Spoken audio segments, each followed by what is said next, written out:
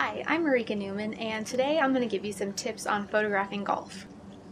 One of the hardest sports to photograph is golf. It's very distracting for a golfer to hear the clicking of a camera during their swing.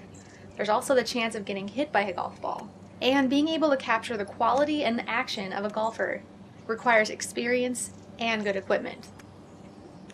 You'll first want to make sure you have a good camera. You'll also want to make sure you have a good telephoto lens, which is a necessity in photographing golf. The next thing you'll want to do is find a good location to shoot.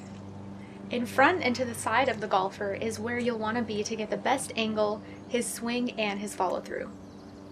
You'll also want to make sure the shutter speed on your camera is on a high setting. This controls the speed at which your pictures are taken. Experiment with different angles and take a number of different photographs to get that perfect shot. And those are some tips on photographing golf.